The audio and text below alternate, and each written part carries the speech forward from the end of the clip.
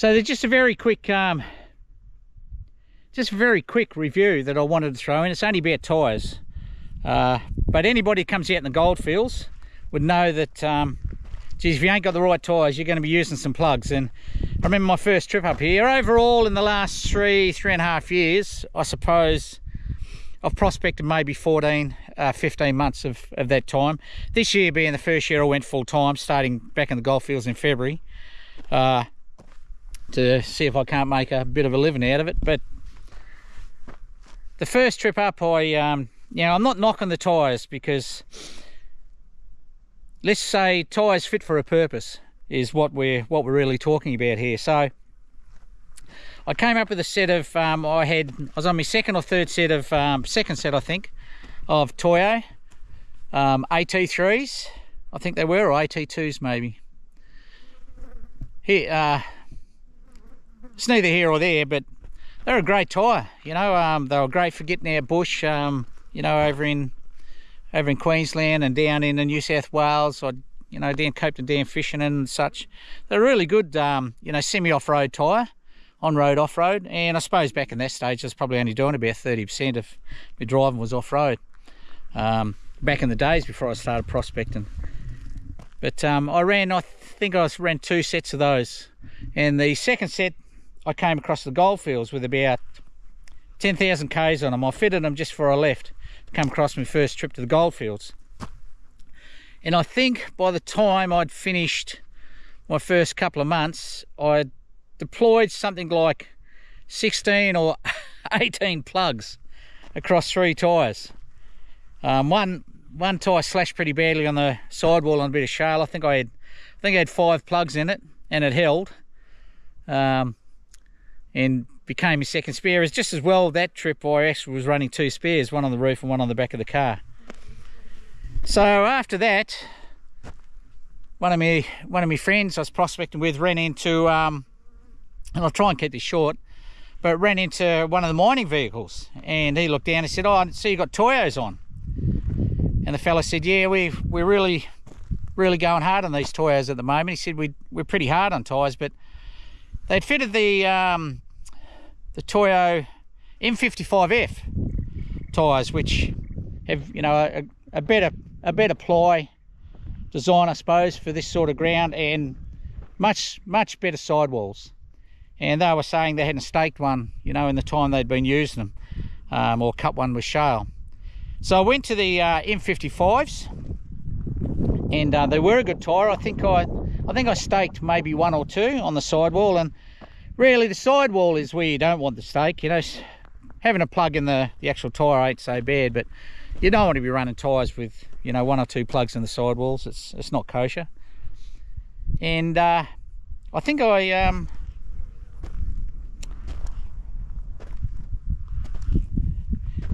the AT3s or AT2s, the only drawback on those for normal use and getting off-road is wear. I struggle to get 35,000 k's out of those tyres. I'm running a pretty heavy rig. I'm running just over 3 tonne, and mostly on the back they'd wear. But I put some of that down to be honest, I put some of that down to the lack of track alignment that the cruisers have now, because we all know that the 70 series somewhere around 75 mil, I think it is, each side, less in track correction. And when you follow behind them, you can see it's quite obvious. And whether it's true or not, but with the alignment, my gut feel or my belief really is that that attributes to tyre wear on the rear end. And they do tend to try and follow the front ends, and they can be a bit nasty on roads that's become quite corrugated, or channeled from where it's been muddy, and someone's been through and cut channels and it has dried out. It's not beyond the rear end of the 70 series to whip pretty hard at times when the front wheels are following the track and the rear wheels are trying to work out which rut to run in. So I tend to attribute some of the wear on the back to that. Now I was nearly going to go with the Toyos again, but it just so happened they couldn't supply them at the time when I was leaving New South Wales to come back over. And when I spoke to him, you know, the fella said, why are you so keen? I said, well, they've got a good sidewall on them, you know. Up in this sort of country, I mean, you need it. Geez, you know, if you wanted to find country was hard on tyres with the, you know, with these trees, mulga bushes and everything else sticking out of the ground. I mean, I'll see if I can find an example, but let's see. Well, look, it's not a great example, but you know, you end up with, you know, these all over the place, and this one's a bit rotten, but you'll end up with these that are still, you know, that are dead but haven't been weathered too much, and you'll get these sticking up, you know, out of the ground, and the stakes on them that they form, and some will have 2 or 3, but those stakes on them that they form, I've got to tell you, they're relentless. They're like Rio. They're hard as bloody steel, and they'll tear a tyre apart if you're not careful. So I told him my requirements, and I swore I'd never go Goodyear, you know, to my naivety, but he suggested a set of these, the Goodyear Wrangler mud terrains. Now, I never thought I'd run mud terrains, because once again, my thinking was a little bit off. You know, I'm thinking mud terrain, I hate mud and I don't really go anywhere where it's too muddy, and if I see a bit of nasty mud, I'll just avoid it. You know, it gets into bearings and gets into everything, and rusts and God knows what else. You know, some mud can have higher, you know, higher salt content than the ocean. But you know, I spoke to him about it, and he said, well, you know, then that's not the case. You know, they're mostly an off-road tyre. So I chose to fit them. Now I've got to tell you, let's have a quick look. But what have we got on there? I suppose, and you can see, look, these tyres work pretty hard. You know, they work pretty hard out bush, and I go pretty hard. And I don't avoid a lot of, to be honest, you know, like I should be one of these blokes who should be staking a tyre every day, because I really don't have much mechanical empathy, I suppose, for the ground I drive over, and or tyre empathy maybe. But these, I think I've got about 35,000 Ks on these. You know, you can see, look, you can see how hard they work, you know. But I think I've got 35,000 Ks on those, and there'd be another good, I'd be thinking I've got at least another 10,000 on them, maybe another 15. So that means I'm probably looking at, you know, 50, 55, 60,000 Ks, which is the most Ks I've ever had out of a tyre on this vehicle. And they're a little bit noisy on the road once they wear a bit, but you don't hear it because the 70 series is that bloody noisy anyway.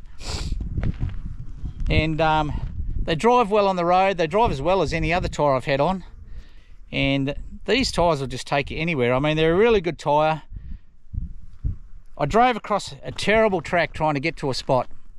Absolutely atrocious. Shale, spikes of timber sticking up everywhere. You couldn't find a run where you weren't driving over some bit of wood. So you choose to drive over the wood and avoid the stake, and get around them. And I must have been a couple of hours along, and I was just about off of bush bashing onto where I found a track that was going to take me where I wanted to go. And I picked up this fella. So this is going on the back before I leave. But you see what's happened there. I mean, there's the plug, and this tyre is held well. But you can see what's happened here. I mean, you can see here that the stakes come up, and it's done its best to plunge through that sidewall. But these have got Kevlar sidewalls, and when I had a look at it when it was flat, and I had a look at it, you can actually see where it's come off of the, you know, it's tried to puncture through, and it's actually come off the Kevlar. And obviously there was another bit of stake that I hadn't seen, and she punched through there, which is borderline tread, I suppose. So this will go on the back, and once I get back to Perth, I'm going to get 2 new tyres, and one can go spare, and this one can be put away. But I try to hang on to them as best I can, because these are quite expensive, probably $100 more than what I paid for the tyres last time. I really rate these tyres. You know, Goodyear Wranglers, you know, and most of my driving these days now full time is probably 90% of my driving is off road and in this rough country. And you know, roads I go where there is no roads. So on these 265s, 75s, 16s, Kevlar sidewalls, mud terrains, MTRs, you know, Goodyear Wranglers. And I generally run, in this sort of country, I'm generally running tyre pressures about 30 on the front and 35 on the back. I don't get much slower in this country. You don't want to run too low in this sort of country because you don't want to expose that sidewall, and you really don't need to, you know, to widen the tread on the track on the tyre. So I tend to, I let them down, I soften down a bit most of corrugations, but I'll keep them probably the point just before they start to belly out a bit. And that's my personal opinion and my personal experience, but you won't get any rougher country than, you know, out in the goldfields and heading further north with, you know, shale and these dead timbers sticking out of the ground. For the love of me, I've forgotten what the name of it is. I mean, you get sandalwood out here, but most of this timber is, I was going to say gidgee, but I don't think it's gidgee. It's, oh, for the love of me, I can't remember, you know. One day, a week over 66 and I'm losing my marbles. But, yeah, I rate those tyres, guys, so I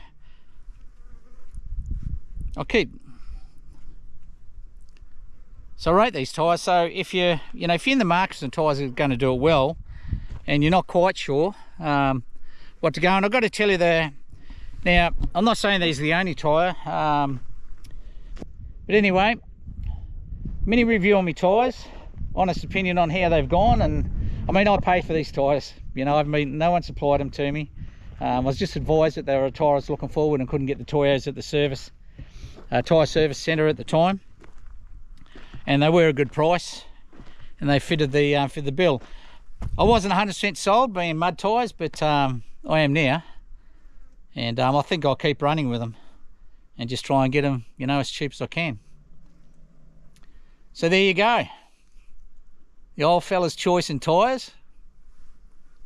Nothing wrong with the Toyos, but in this country, I think the Kevlar sidewalls and the mud terrain tyres are probably what you need. That's just my personal opinion. Everyone will have their own opinion and have their own experience with tyres. You know, lighter vehicles, if I was driving a Hilux, something, I'd definitely be running the Toyos. Geez, the flies are bad. I'd definitely be running the Toyos, you know, M55F, because they are a good tyre and they drive nice. Until we meet again. See you, team.